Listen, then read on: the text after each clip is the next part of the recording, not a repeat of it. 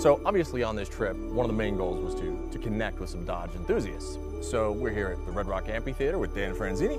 And so Dan, give me an idea of why you chose this place for us to meet with you. Well, first of all, I grew up here in Denver. Okay. And first concert ever was at Red Rocks, and there's really not a more beautiful scenic spot to pick.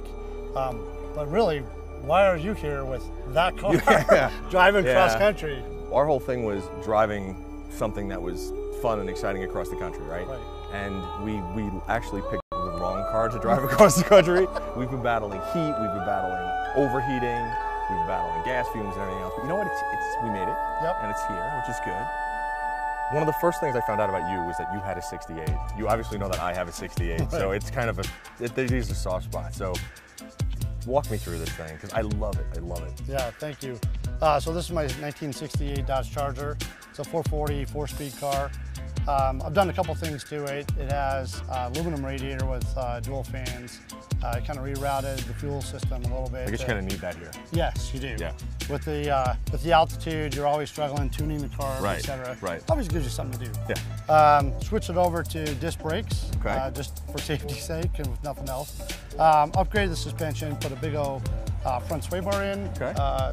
Tied up the subframes, so it has subframe connectors, just made the car a lot more solid. And then when I put in the 4-speed, I did all the liner, so the sound dampener and stuff, made it much more quiet inside, kind of kept some heat out. So it feels kind of normal. Kind of normal. So this is a straight line, go fast car, not worry about cornering, and then you have to stop good too. You do need brakes, right, that's always a bonus.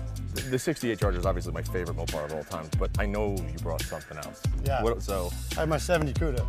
This car I really thought would look good, sort of with a Pro Touring vibe, and I wanted just a little bit different slant to a traditional, numbers matching stock car. So I bumped up the wheels to 18x8s and 18x10s. Added some of the Hotchkiss sport suspension, but I kept the 340 6-barrel in there. Oh, good. Okay, so you still you have the heritage in there. Yeah.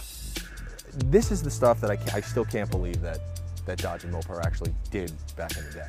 Maybe I'm a little biased because I'm a Dodge guy, but they are so easy to spot. They just stand out. And that's always been the truth with Dodge. They've always made something that is just so far different from everybody else.